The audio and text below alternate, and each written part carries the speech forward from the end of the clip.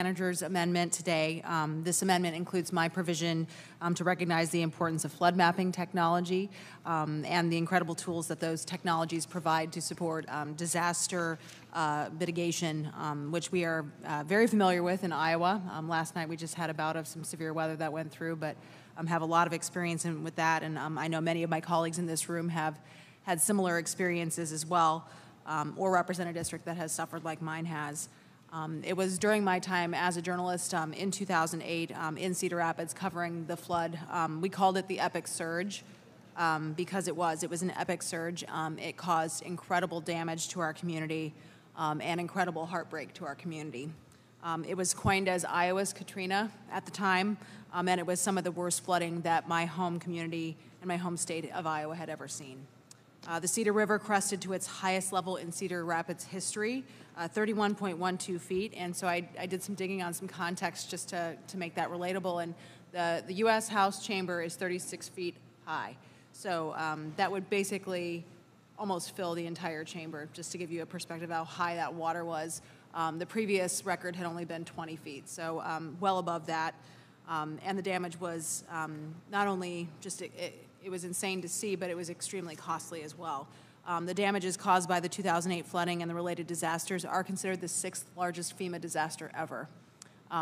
Financial losses from floods are serious. Estimates are around $13.5 billion in direct flood-related property losses from 1998 to 2015 in Iowa alone.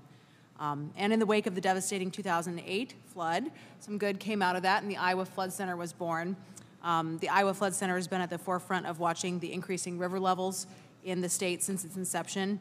This gives Iowans access to the latest in technology and the resources to help our communities and our businesses prepare for floods in the future and become more resilient to their effects as well. The center does incredible work, such as providing innovative science-based flood mapping technologies to help our communities and to, again, help mitigate flood-related disasters. Real-time information on soil moisture, watersheds, precipitation, stream level gauges, which allows those susceptible to respond before disasters occur and then again help mitigate.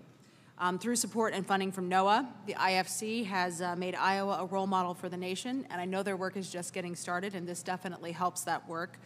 Many other projects are currently underway to help Iowans be more flood resilient and to be better prepared, and the center is working to share this information with neighboring states and other river communities who may experience similar disasters. So investing in and supporting flood mapping technologies is not only a smart investment, as we've seen, it's absolutely a critical investment. And by analyzing the data that comes from this, we can reduce the overall cost of flooding disasters in the future for local communities, and most importantly, that's taxpayers who foot that bill. So I can assure you that flood control and mitigation are much less expensive than the incredible economic loss, the cleanup, the damage, and then rebuilding of lives after a devastating flood. Again, this amendment emphasizes the importance of those flood mapping technologies and the help that they provide to flood-susceptible communities.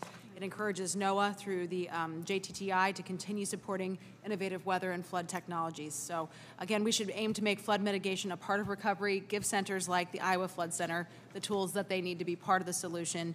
We need to help them so they can help others. Definitely a simple ask, but I thank you for supporting this really important, crucial piece of the legislation, and I urge everybody to support the amendment. Thank you. I yield back.